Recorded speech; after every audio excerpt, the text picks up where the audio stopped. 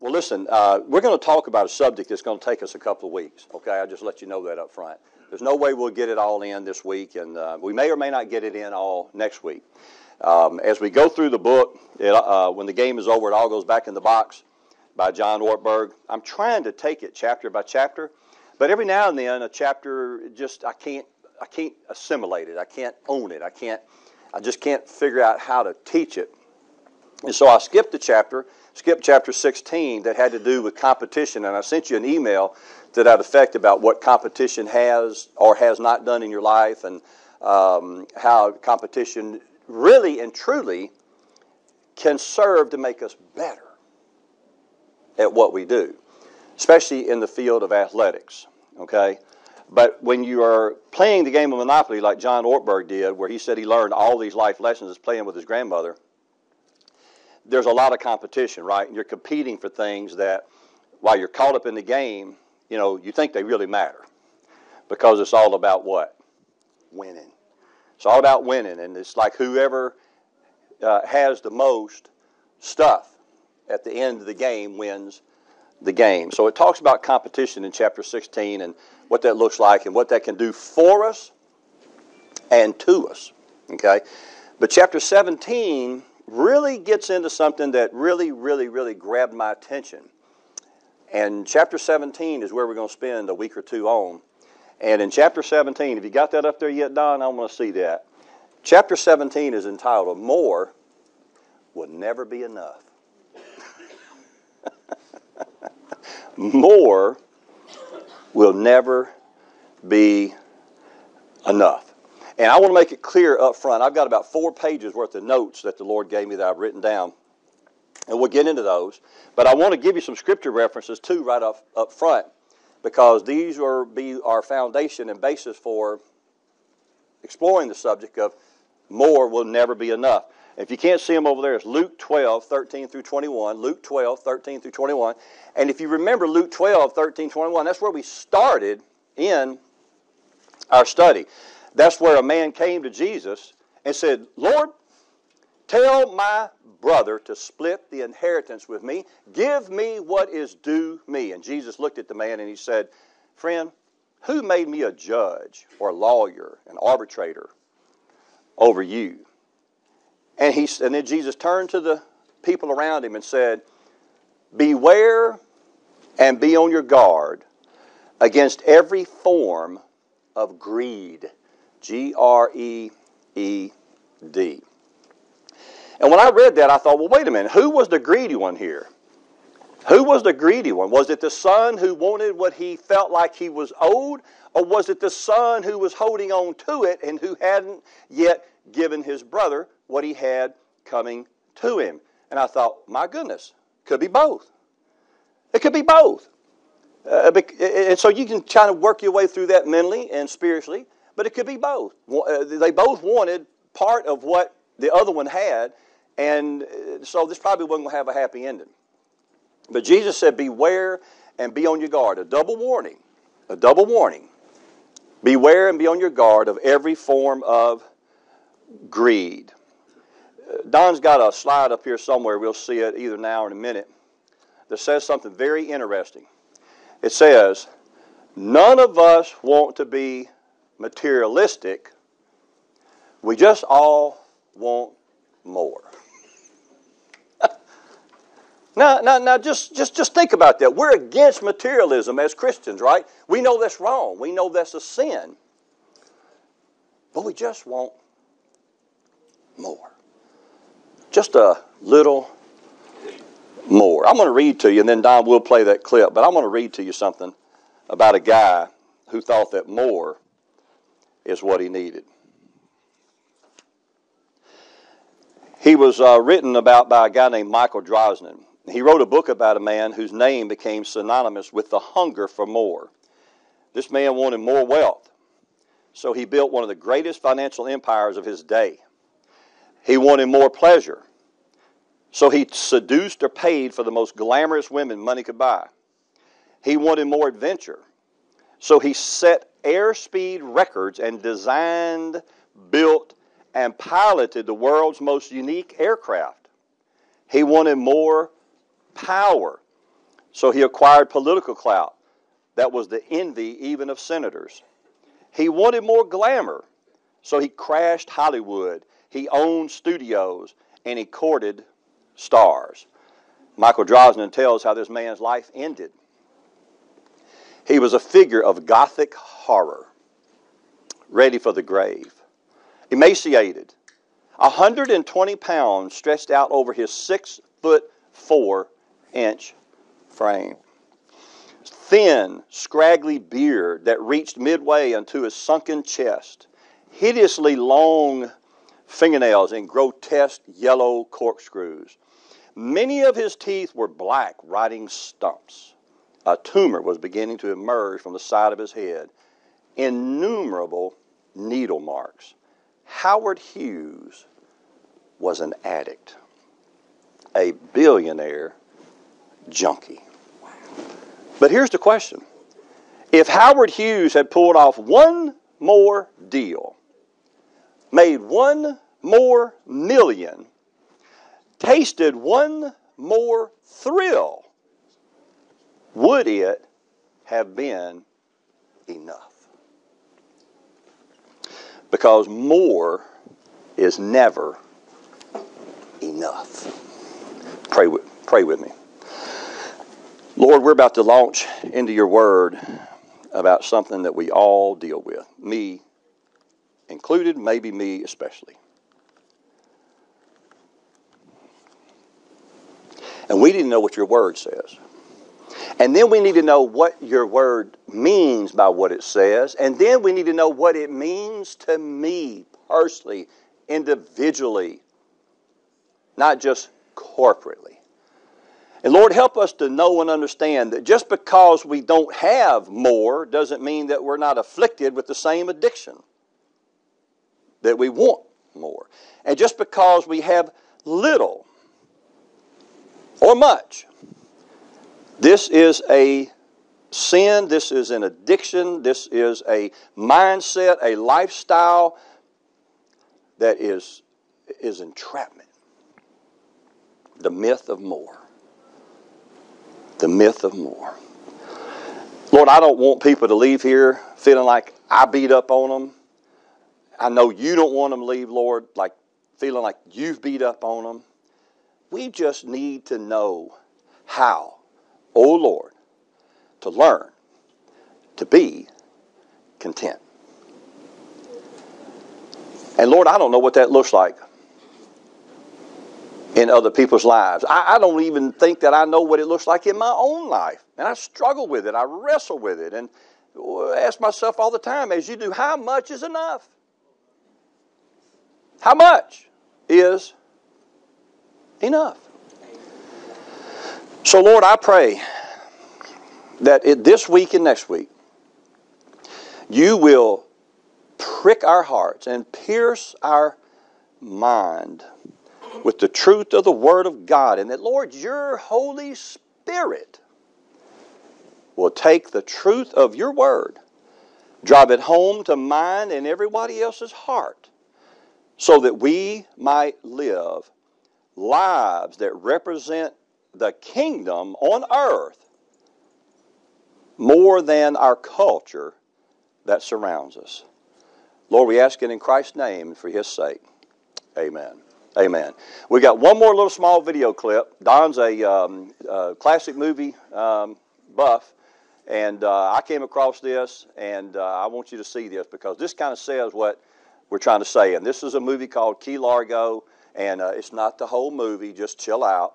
It's a 32-second clip. Somebody said, oh, yeah, I know. Oh, Tony, we got to listen to you today. It's a 32-second clip.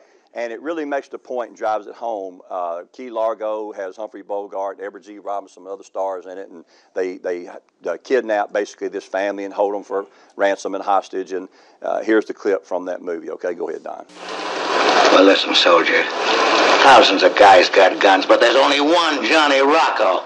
How do you account for it? He knows what he wants, don't you, Rocco? Sure. What's that? Tell him, Rocco. Well, I want, He wants more, don't you, Rocco? Yeah, that's it. More. That's right, I want more. Will you ever get enough? Will you, Rocco? Well, I never have. No, I guess I won't. So to fill in the blanks right here, this is what we're going to think about, okay, for the next couple of weeks. And it's going to mess some of us up, myself included. And part of the reason I think that this is messing with me and stirring my spirit so much is because back when we taught on gratitude, remember we had the couple of weeks on gratitude? The Lord impressed on me at that time that one of the things that causes me sometimes to either worry or get anxious or distraught about stuff is I have a short memory. And I forget to be thankful. And I forget everything that God has brought me through and done in my past, and I forget what He's blessed us with in our lives. And I read in Philippians 4 that says, be anxious for nothing. And I stop right there and I beat myself up because I'm anxious about something, But that's not the end of that passage and that truth of Scripture. It's be anxious for nothing, but in everything by prayer and supplication with what? Thanksgiving. Let your request be made known unto God. And then the peace of God that passes all understanding will guard your heart and your mind in Christ Jesus. And the Lord impressed on me back, a month or more ago, Tony, you're not thankful.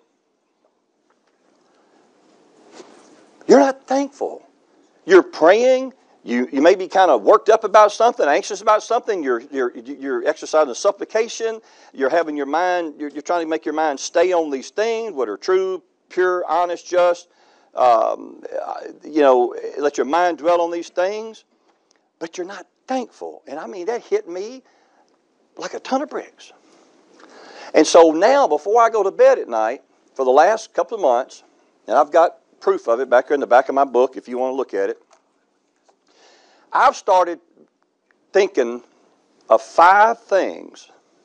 5 things. You say, well, how'd you come up with the number 5? I don't even know.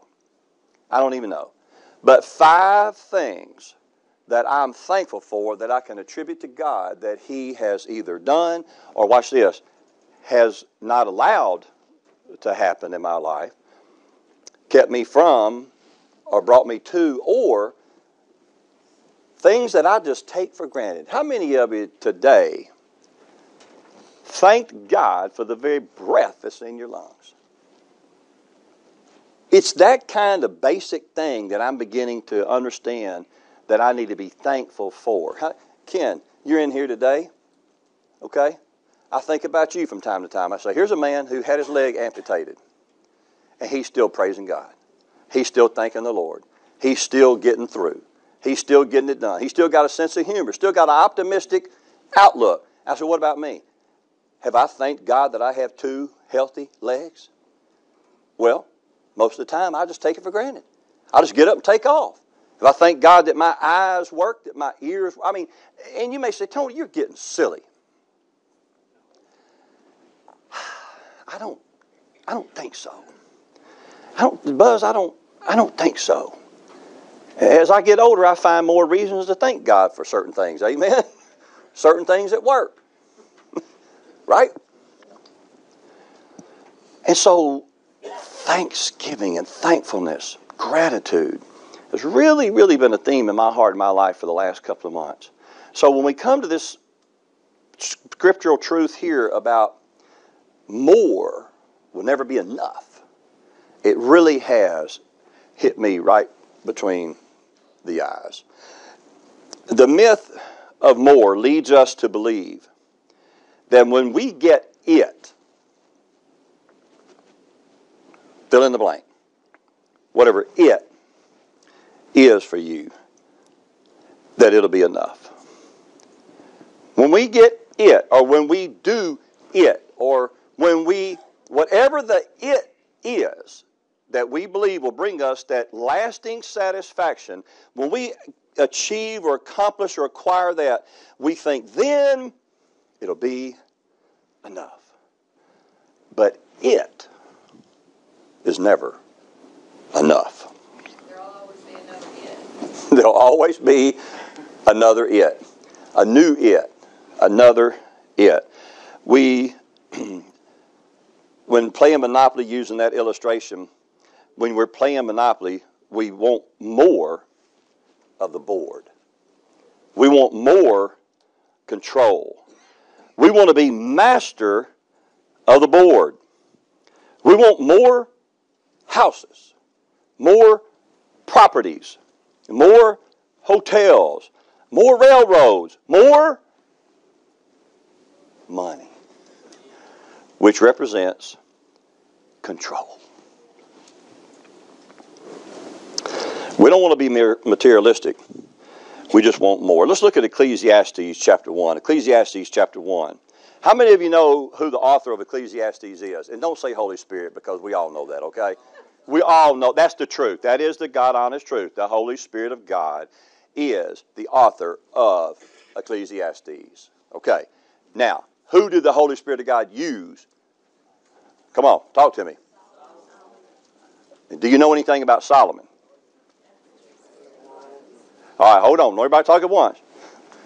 What do you know about Solomon? What do you just off the top of your head know? You can shout it out, but richest man, what? Wisdom, that's right. Wisdom, riches, miserable man. Vanities of vanities. I've read through Ecclesiastes, sound like it's a depressing word. I think I've heard that. It can be, can't it? What he says is that life apart from God, yeah, life apart from God is not worth living. It's kind of the summation of the book of Ecclesiastes. Yeah. What else? Wisdom, riches, Solomon, what else? You know? Who? Women. Lots of women. It would take, no man in here was willing to go there. You know that, right? I mean, none of us were going to touch that, Judy. So thank you for bringing that out. Yeah, I wasn't going to touch that. I was just going to leave that alone. So thank you, Judy, for reminding us of that. Ecclesiastes chapter 1, look at verse 13 with me. Well, let's start in verse 12. I, the preacher, have been king over Israel in Jerusalem. Verse 13, and I set my mind. Now, let me tell you, if you don't mind writing in your Bible, if you don't mind underlining or starring or highlighting or something, you need to highlight those words right there. I set my mind. Because we're going to talk a lot about a mindset. We're going to talk about a focus. We're going to talk about priorities. He said, I set my mind to seek and explore by wisdom concerning all that has been done under heaven. It's a grievous task which God has given to the sons of men to be afflicted with. Imagine that. And then look over, if you will, in verse 17. Again, it says, and I set my mind. And then if you look at chapter 2 and verse 1, now I'm reading from the New American Standard Version. It says, I said to myself. And then verse 4, again, I enlarged my works. I built houses for myself. I planted vineyards for myself. In verse 5, I made gardens and parks for myself. And then if you look at verse 6, I made ponds of water. Now, I like ponds, now you understand, especially if they have fish in them, amen? But he said, I made ponds of water, what? For myself. And verse 8 again, also I collected for myself silver, gold, treasure of kings, provinces. I provided, same verse, for myself. And then look at verse 11, down about halfway. All was vanity. And striving after wind. And there was no profit under the sun. Solomon was the king of more. He was the king of more. When we buy into the myth of more, we are never completely satisfied.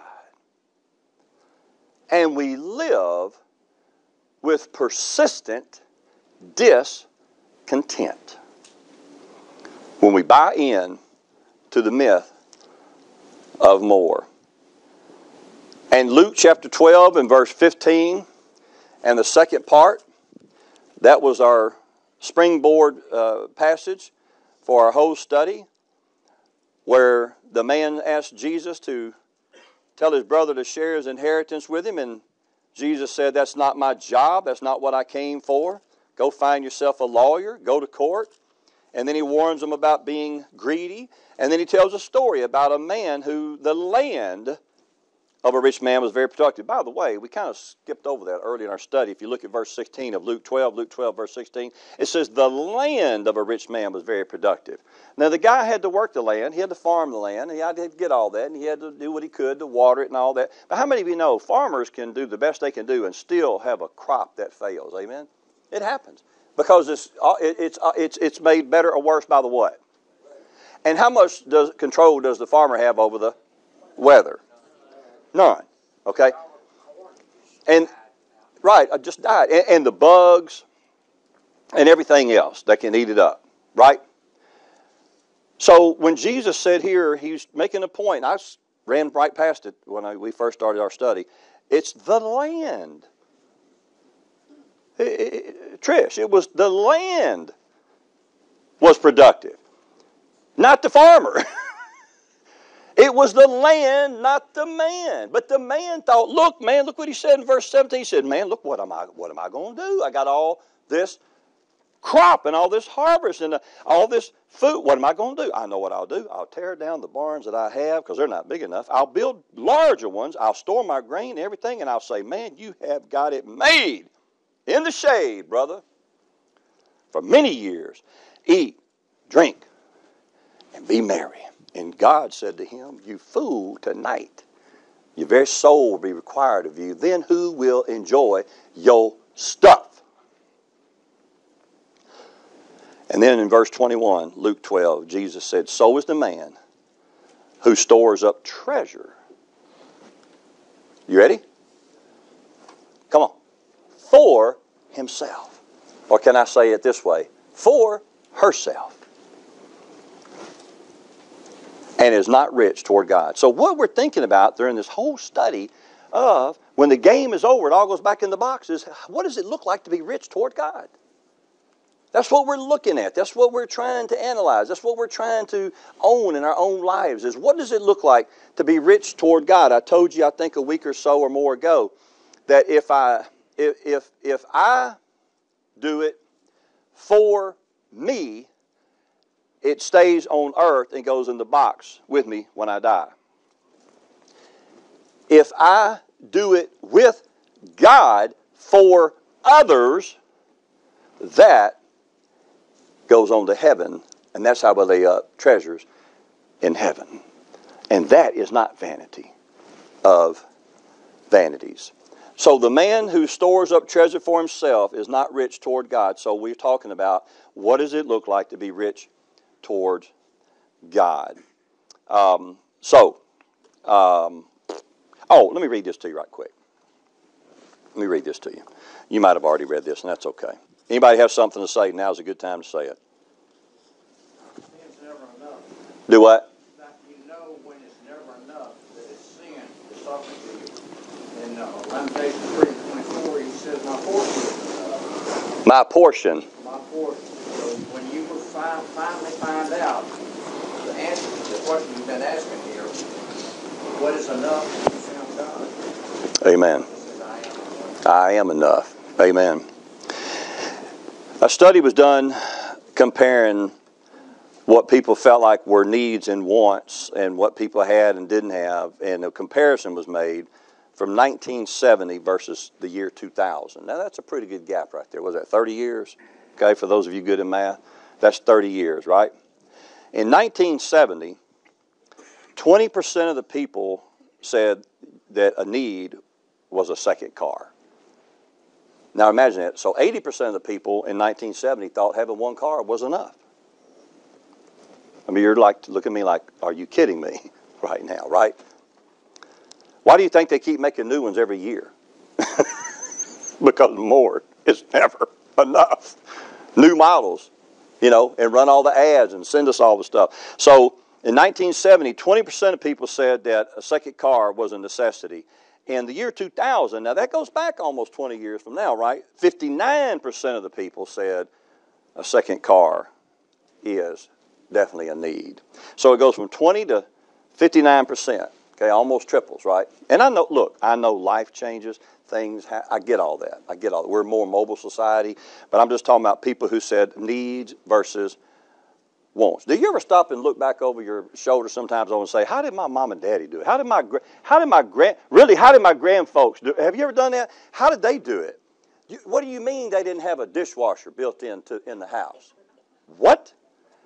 That's abuse. That's human abuse. We didn't have a dishwasher in the house. Hey, how many of you remember your daddy telling you the reason that he had you was so you could get up and change the channels? Oh, y'all's daddy didn't tell y'all that? Oh, yeah, Kevin remembers it. Kevin remembers it. That's right. That's right. Hey, my son remembers. Your daddy did. You had a good daddy. You had a good daddy. My daddy was honest. My daddy was real. My daddy kept it real. What did my daddy say? There it is if you like it. There it is if you don't. That's it. That's exactly right. He said, that's exactly right. He said, hey, get up, change that channel, boy. Because we had 3. Remember? No, you don't know, Carrie. You don't know nothing about this. You don't know nothing about this, girl. 3, 5, and 13. That's exactly what I was getting ready to say. Most of y'all don't even, huh? Man, now hold on. Now you're a little ahead of me now. You're a little ahead of me. Hold on.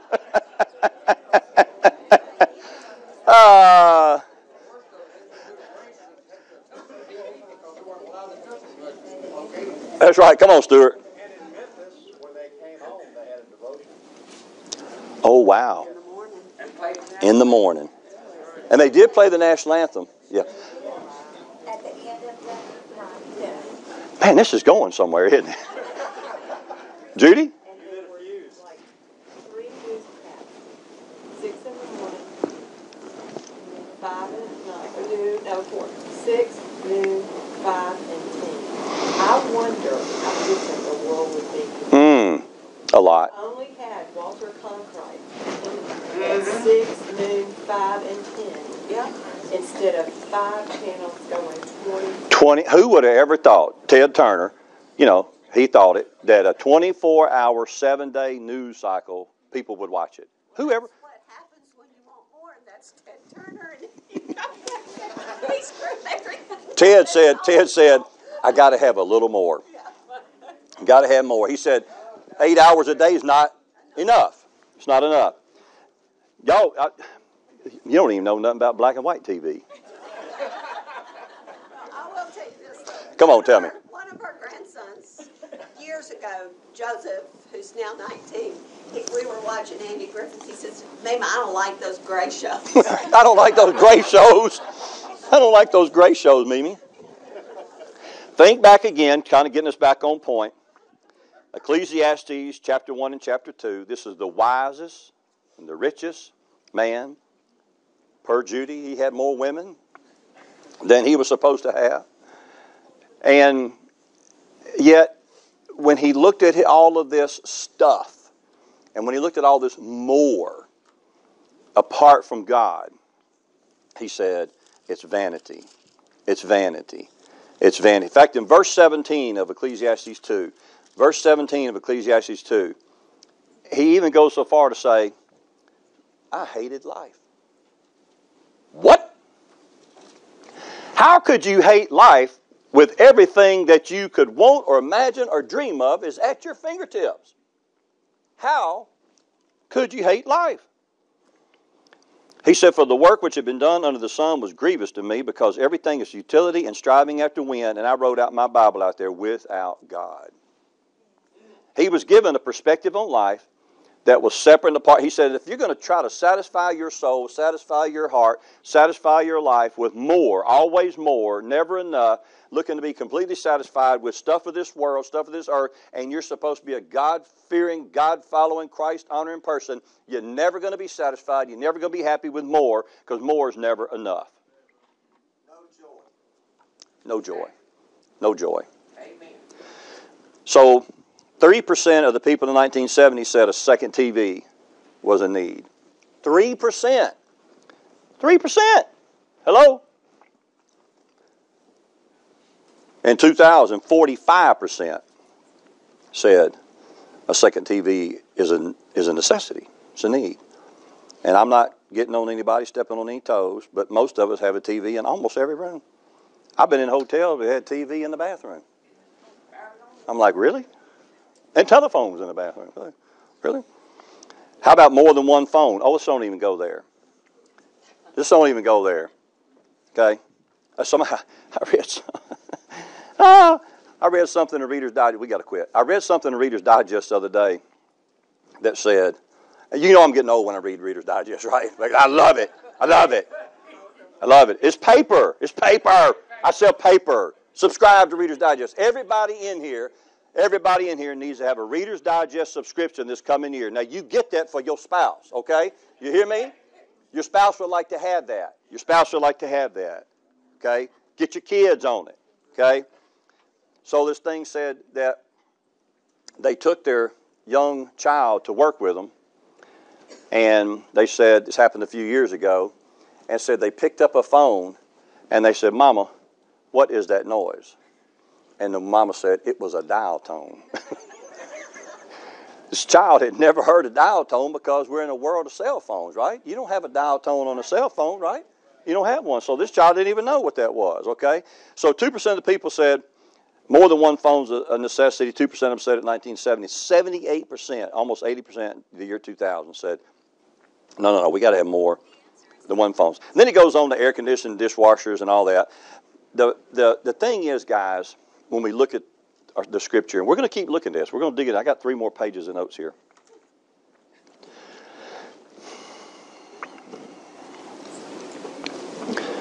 The deeper problem is that we've kind of bought into an attitude of entitlement.